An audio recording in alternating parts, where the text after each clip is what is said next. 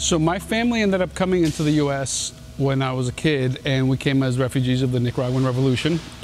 And I'll never forget literally coming out of the airport, and it just felt like such a different place. It felt super clean, like modern, almost futuristic.